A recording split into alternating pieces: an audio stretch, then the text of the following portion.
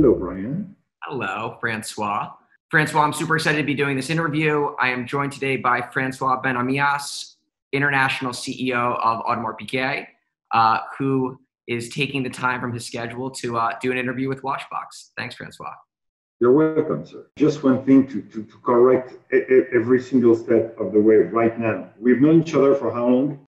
I would say probably sometime in Philadelphia in when I was 12 or 13 years old. Okay, so 20 years ago. 20 years ago. Okay, so repeat after me. François Bennahmias. François Bennahmias. You see? Now it's super easy. Good. Now we can start. So it's customary at the beginning of our interviews to do a wrist check. This is what I wear today, the brand new Code 1159 with a burgundy dial and band. I've been waiting to see that color on a watch for over a decade. It finally came. It took me half a second to put the first one on my wrist. Some of my friends saw it and already bought it or ordered it. And the feedback we get from all the colors of this new line are pretty actually good lately. My favorite that just came out is the purple. I love purple as well. You and I could have lived together. So today I am wearing an older piece. This is a Quantium Perpetual Automatic from the late 70s. I thought, what better watch to wear? The watch came out in 1978. It was the world's thinnest automatic movement, perpetual at the time. For me, what made it special is that it was a contributing factor to Audemars Piguet getting through the crisis at the time, which was the quartz crisis. You know, they responded quickly to the crisis. They came out with this watch, which was so against, let's call it a quartz watch, coming out with an ultra thin automatic. And it really helped take them to another level. And I think that we're in a crisis today. Many of our viewers are at home right now, whether they're in quarantine or they're working from home. So, I can think of no better segue into talking about the crisis that we're in. And AP responded quickly then. And I just, want to ask you what you guys are doing now to respond to the current crisis. On a global level, not on the Audemars Piguet level, on the global level, I would say that if I want to look at the glass half full, we're going to see more innovation and creativity than before. The world needs creativity and innovation. And if we talk about AP at Audemars Piguet, then yes, we've been working very, very seriously about what could come next. The good news was, during confinement, our entire R&D department was able to work and to keep working with all the systems. Everything was ready for them to keep working. And I saw in the last 2 weeks to 3 weeks, two major inventions. I'm talking about inventions that will change the world of watchmaking. And it will be at Audemars Piguet. You see, you wanted me to tease you a little bit. Here it is, sir. I guess no tidbits forthcoming then. Nope. Wow, that's great. So, we spoke at the very beginning how long I've known you, but I remember my first SIHH. One of the most exciting appointments that I had was 08, 09. I was in college at the time. I came to SIHH during break while studying abroad, and I had the opportunity to come and see all the appointments. And you were at the brand then, and again, sailing the brand through another crisis that had happened, the 08 crash. And I think that it's exceptional and unique that someone like yourself would be at a brand for as long as you have, which is so different than I'd say a lot of the other groups in our industry where, you've got blips or people are there for a couple of years and it's hard for them to get that full long-term perspective in terms of where they want to take the brand. And I guess one of the things that I was most interested in having the opportunity to talk to you was you have that long-term perspective. You've been at the brand for a long time. A, how would you coach the rest of the industry in this time? But B, where do you see Audemars Piguet going? So the first thing is, yes, I've been working with Audemars Piguet for 26 years now. So that's a long time. And what I have to say is the way we look at the picture now is I want to listen more and more and more to the young generations coming, you and even the younger ones, because we got to see so much and so many changes in the world we're living in. We are at a crossroad of so many innovations that will impact our lifestyles, our health, our way to behave, and the way we're going to communicate with each other that if we are not ready to learn and to relearn potentially, then we're going to be in trouble. And there is only one solution to do that the right way, is to listen to our kids. They are the one, and now you have three, so you'll see, but we have to see what's happening in their mind, because they are not looking at the world the way we've been looking at the world. The rules are not the same anymore. You don't teach the same way to these kids anyway. And we're going to see a lot of things that we're not used to. So you have to be willing to accept it will not be the same ever again. Yes, we have some rules that will still apply. Like when you give your word to someone, you better keep your word and behave the right way in respect of the others. But beside that, you have to open the door to what could come next. And I'm a firm believer of what you don't know. I want to learn on the what I don't know to run the business. And I'm very curious about what's going on in many, many industries. And we have all our eyes open to what's going on in the world and potentially change what we're doing now.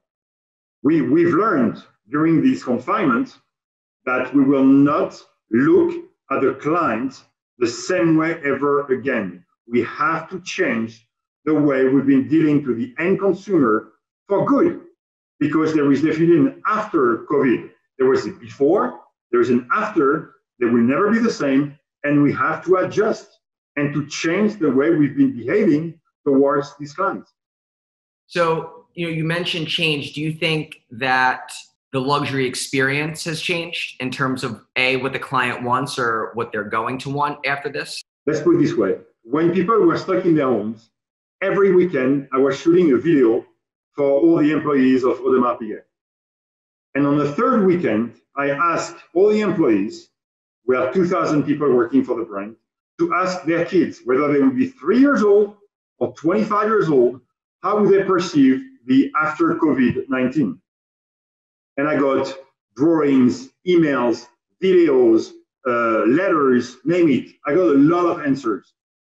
Two things came out of that. The first one, yes, when you work for Audemars Piguet, your first need is not food, obviously. We're not talking about people who have other issues.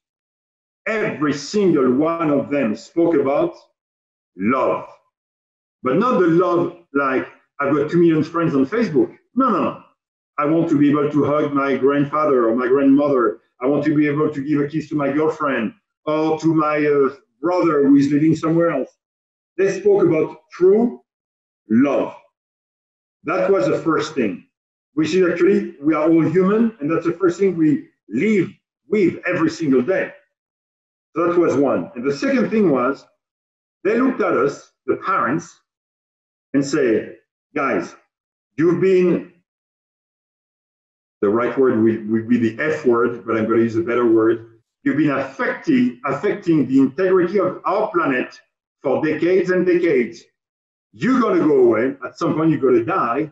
We are staying here. We're going to have kids. You have to change the way you behave, because you're wasting a lot of energies because of the egos of the people here and there. You are not treating our planet correctly. Change.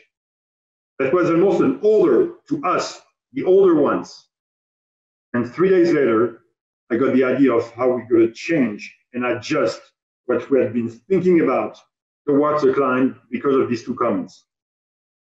I cannot go into more details because it's like the perfect segue into what's the idea.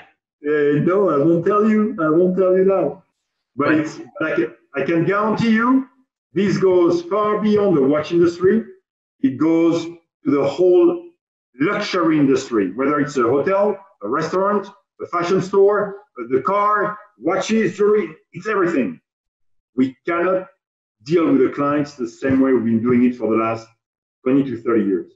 I agree. And, my dad coined the term personal commerce, not e-commerce, but personal commerce, because, you're looking to build relationships with a client that's bigger than just a click and buy, right? Like the internet's not the end all and be all. And I think that you're a believer in this, right? That it's a place to get educated.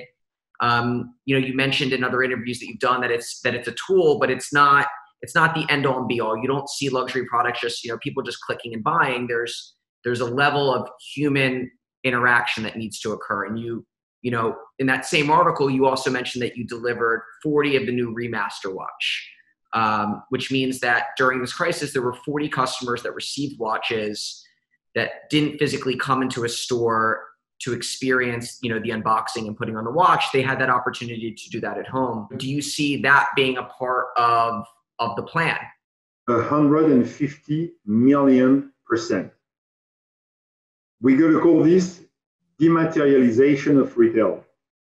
I don't need 4 walls to sell you a watch tomorrow. When you talk about luxury, no matter what it is, again, it's not about watches, it could be anything else. What do you want? You want to be touched in the part of your brain that's going to deal with certain emotions. And emotions could be and could happen in front of a watch, a piece of art, a pair of shoes, handbags, clothes, anything, any type of emotions. Emotions are between people. A computer will not give you an emotion. You could hear someone sing on YouTube and potentially being touched, but at some point it will never replace the direct connection if you would hear that voice straight into your ears, face to face. So what we are looking at now is really what are we going to do tomorrow that's going to trigger this relationship and emotions a lot better. And don't get me wrong, it's not a matter of saying we have to be on top of our clients every single day and night. No.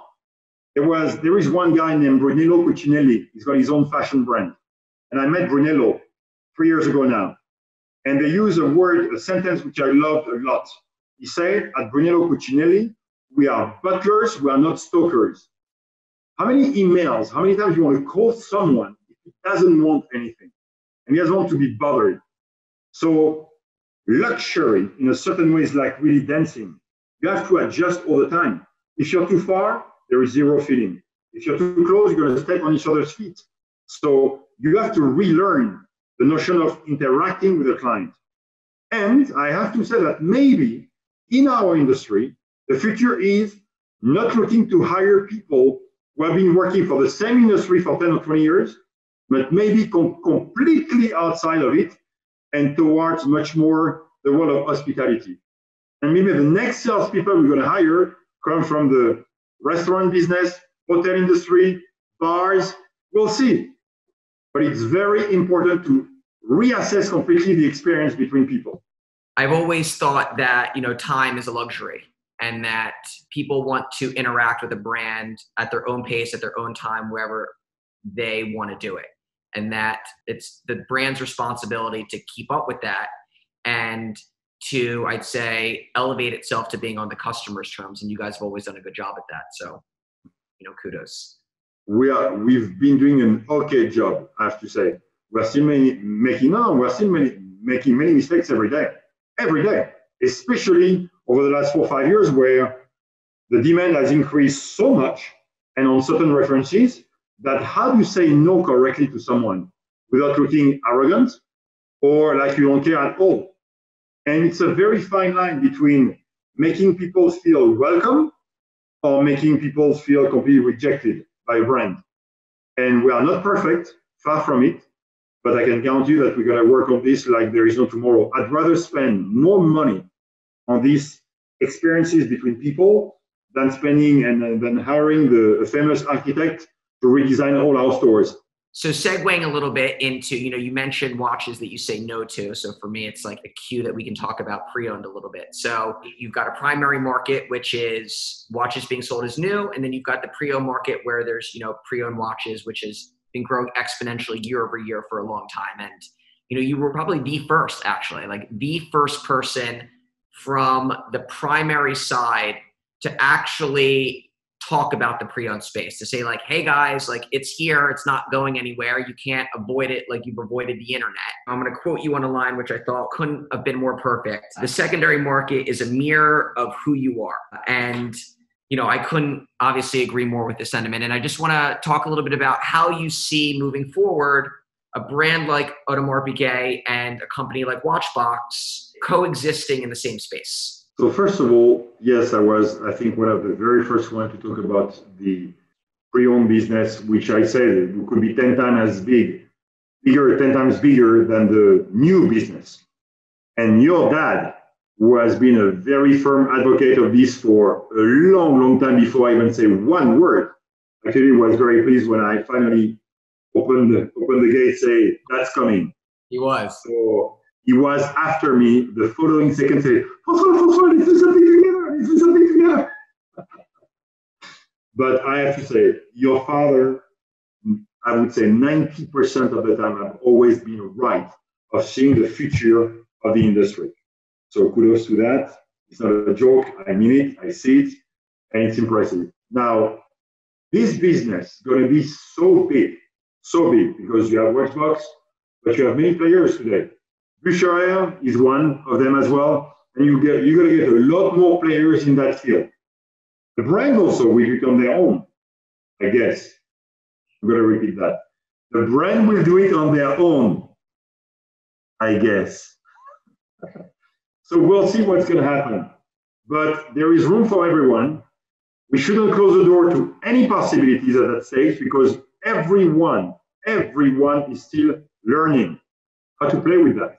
There are many implications. But what the most important thing that we need to focus on is what type of service are we going to give our clients as a customer experience? Is it going to be a good one or is it going to be a bad one? What do we have to do to make sure that when we press the button start, it's done the right way? Mm-hmm. And that's the biggest question. The question is not if we have to do it or with who we have to do it. As I said, let's not close the door to anything. It's much more how. What are we going to do to make it as perfect as possible? Definitely. And I think that, as you said, it's not an if, it's a how, right? Like when you get back to it, it's what the customer wants. And I think that that's how any decision that we make here really just comes back down to what do we think the customer wants? And then how do we then execute our own plan to accomplish that? And I think that one of the shifts that's happened by having pre-owned become more and more prevalent is the transparency that's been created in the watchmaking industry, right? And when I look at Audemars, you guys cater to so many different types of consumers. You cater to high-end collectors that want ultra complicated movements. You cater to celebrities and athletes. You cater to consumers that want the hot new thing. And I've been fascinated by that because there's not many other brands that have that diverse clientele group all the way across the board. And I wonder how you approach that situation knowing that you're having to cater to so many different people at one time. You're going to laugh at my answer because we don't look at it that way at all. First of all, there is not a single session, hear me loud and clear, not one, where we define any kind of age group, okay, where we say, okay, that's going to be for 20 to 30 years old, that's going to be for 30 to 50 years old. Because the world is teaching us every day that enough of wanting to put people in boxes. Who are we to say, okay, a woman will always want a light color dial. A kid will only buy an offshore. No, it doesn't work this way. It's a mix of everything. And because of that, we learn every single day that what we thought about might not be exactly right.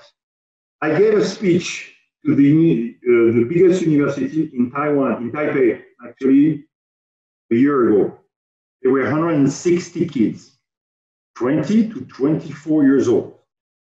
160 kids. I always start my speeches by asking, we're in Taipei, in a very technology oriented country, sorry.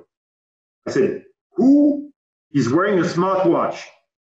Out of 160, how many were wearing one? Let's say 10. One.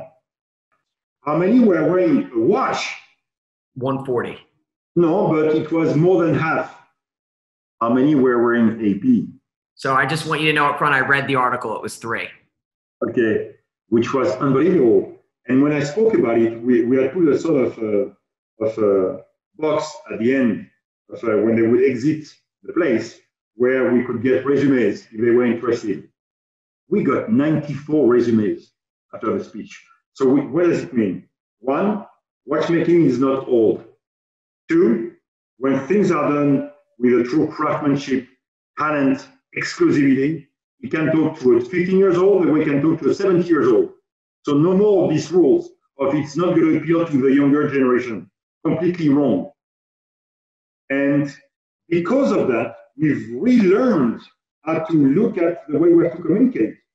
So the only thing we've been adjusting for the last 3-4 years, words. You know, before it was very the proper language, the long sentences, the beautiful stories, which were sometimes very boring. Now we make shorter sentences because your generation talks in shorter words with the emojis and the thing and the signs and the whole thing.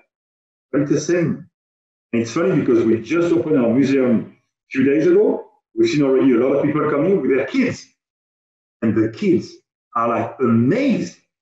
And they say, one day, I want to have another Audemars Piguet watch on my wrist. So to answer your question, it's never a matter of, it's much more enough of putting people in boxes. Let the world ride. I want to talk about code for a little bit.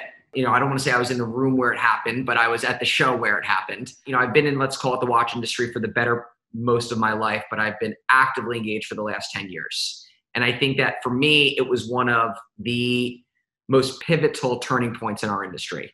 And the reason is that when the watch launched, you had good reactions and you had bad reactions. You had people that loved it, and then you had people that didn't like it so much. And for me, it was hated it. We use the word hate.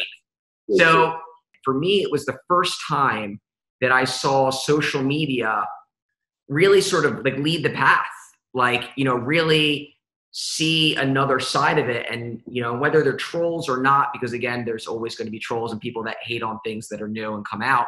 For me, it was like a turning point, because I think that it really woke up the rest of the industry to really see that there's this whole online community out there, and that they want to voice their opinions, and they want to be a part of it. And, you know, I just want to get what your reaction to the situation was and where you see the line going.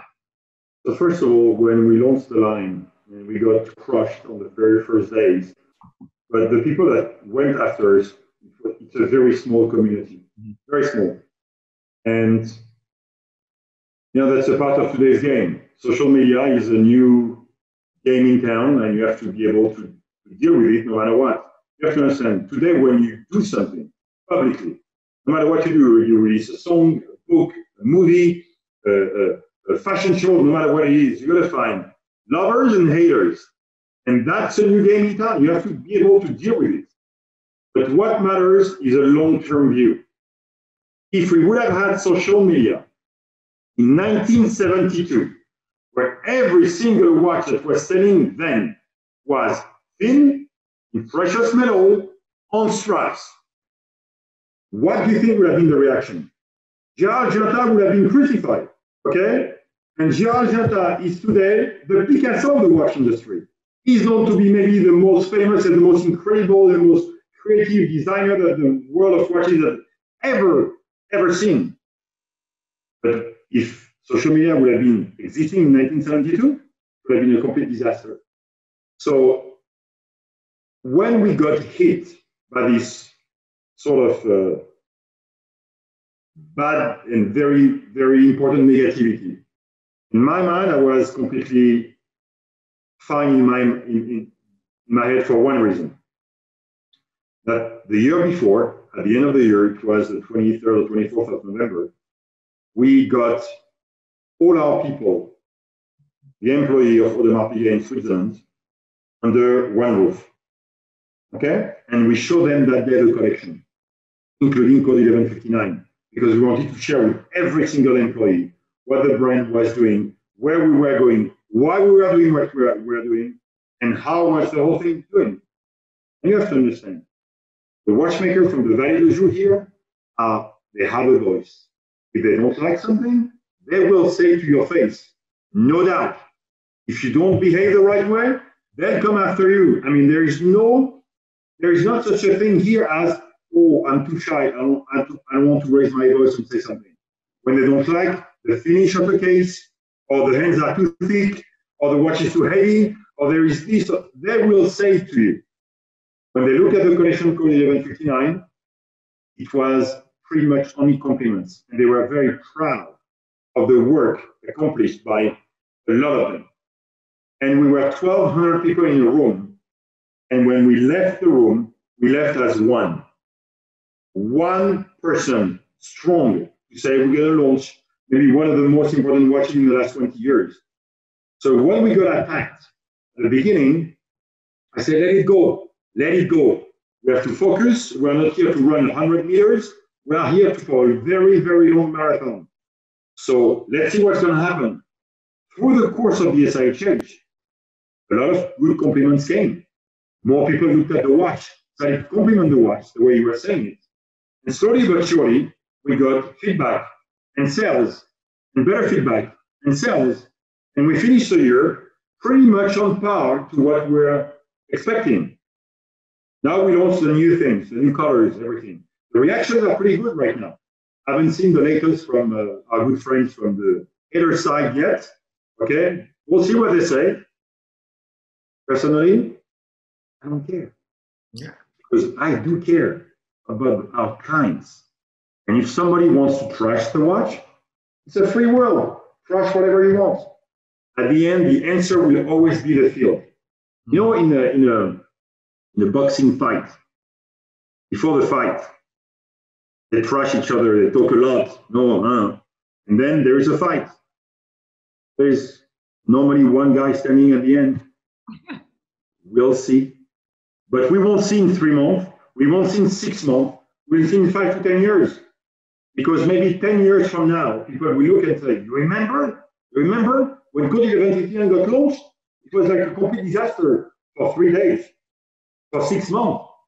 But 10 years later, they've managed to make this a new pillar of the Audemars Piguet line. We'll see. Whenever I tell my dad no, one of the things he always responds back to me with is, whenever you say no, it just makes me feel yes that much more. And I think it's very similar in that, you know, as many no's or comments that are going to be out there, there's always going to be people that love the watch. And when you're starting something new, you take all the punches.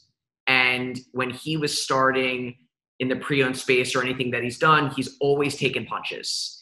And he's always, oh, you're wrong, you're this, it's not going to work. Nobody's going to want to buy a pre-owned watch. You're not going to be able to sell online. And then you blink and 10 years goes by and you're a genius. And I think that for me, that's one of the remarkable things, is that people will hate on something when they feel like they can, but that all changes from the success. And that it goes from being hated to the person's a genius to it being wow. And I think that time will tell, but you guys are poised for that. So only time will tell. I cannot wait to see what's going to happen. There is so much we still could do. I've got only one thing. I'm going to be 56 in a few weeks. And I look at it and say, wow, I've been working for IP for 26 years. And I would love to be already 30 years ahead and see what's going to happen. No, I won't work for 30 more years at Audemars Piguet, trust me. But I would love to see what's going to happen. Where would be the US market 30 years from now? Because when I came in 1999, the market was always looked at like nothing. There is nothing happening there. They don't know about watchmaking. There is no culture of watchmaking. It will never work. It will be impossible. Exactly the same to what you were saying before. The more you tell me no, the more you tell me it's going to be impossible, the more I'm going to prove you wrong. And when you look at it 20 years later, US market #1, more business than ever. We just opened a store in Dallas 2 weeks ago. On the first week, we sold 30 watches. First week in Dallas. When I came to the US, Dallas was not even in our radar, because in the Midwest, there was not so much. So I want to think about it as really what Muhammad Ali said. I use that quote a lot because I love Muhammad Ali saying that the best is yet to come. I do believe that we haven't seen the end of the growth of the watchmaking industry. And if there is one country I've always loved building it, it's the US. I'm young, I'm 33, and, I always have these conversations with, my dad and other people when and he says, like, do you think people are always going to want watches? You've got smartphones, you've got all these things, and we always come back to the same answer, that it's not necessarily a need anymore, right? It's not 1975. You don't need the watch to tell time. You're buying it for a different reason. Now you're buying it because it's a want. Something about it evokes something in you. You want to make the purchase, and it could be for many different reasons. But as long as there's that want, there's always going to be a desire for fine wristwatches. And it just, it gives me confidence that I'm in the right space and we're moving in the right direction. I've got a daughter. I've got two daughters, but one is actually 24 years old and she lives in Los Angeles. And she's lived in the US since she was 3. So she's completely American. And for her 20th birthday, I wanted to give her a watch. But she never wore a watch in her life, not a flip-flap, not a swatch, not anything. And so I didn't want this to be a surprise. So I told her, listen, I want you to wear a watch. But if you don't want to wear one, don't. So this is what we're going to do. I'm going to fly you here, Switzerland, come to the Brasserie, to the headquarters, to all the facilities, and tell me if you want the watch. And she came back after 2 hours, and she said, you know what, Dad? This is the first time in my life that I see something that will last. Because when you think about it, the young generation, this is what I call the throwaway generation. Nothing lasts. You got the iPhone 5, the 6 comes, 5 garbage, 7 comes, garbage, 8 comes, 7 garbage, and on and on and on and on. The way you guys order food is not the same way we were eating when we were with our parents. You say, what do you want to eat tonight? You want to eat Chinese, Indian, Japanese, this, French, whatever, you in, out, it goes fast. She looked at the watch and said, you know what? I see something that will last, and I got so much emotions delivered by all these people, I want to wear one. So she got a watch, flew back to Los Angeles. What'd she get? She got the stainless steel basic single royal oak, simple, 24 years old. Okay, she's not going to get a grand call. Okay? The funny thing is, then she shared the story. She shared the story with her friends.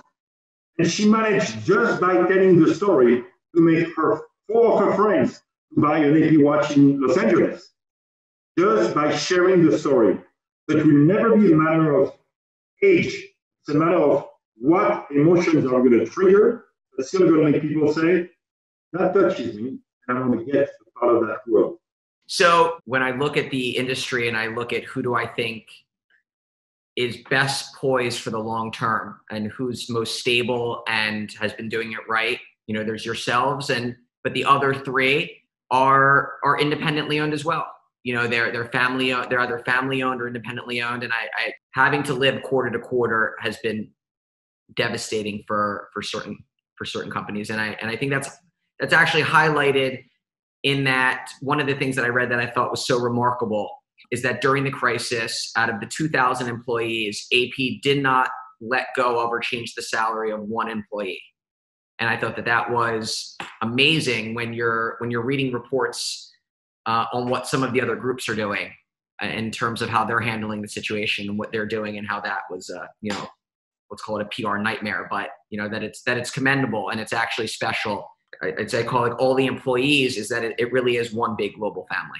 I always say, if we could ask 1,000 people 5 minutes before they die, what they regret the most, are they going to regret that they lost 20 million in revenue on something, or they could have sold more watches or more dresses or more handbags, or they could have done, no. They will always talk about the time they missed to the people they love. And at the end, we are living in a business of emotions. Emotions are triggered by humans talking to humans. Okay, and because of that, it's very important to understand that you have to protect the integrity of these people, because when they know that the brand behind them is going to support them no matter what, then in return, what we get as a commitment, as a dedication to protect the business is unbelievable, and money cannot buy that at all. And if you could tour right now our headquarters in Switzerland, you'll be amazed in the middle of the biggest crisis that the world has lived, okay, over the last 4 years, that everybody here has a big smile on their face. Awesome.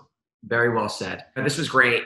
You know, I really appreciate the time, the insight, and I know that like our WatchBox viewers are as in the watch game as it gets. And I think that they'll really appreciate the frankness of the conversation and really just getting an insight into your world. So thank you again. Okay. So guys, thank you so much. Thanks, Francois. Ciao. Bye-bye.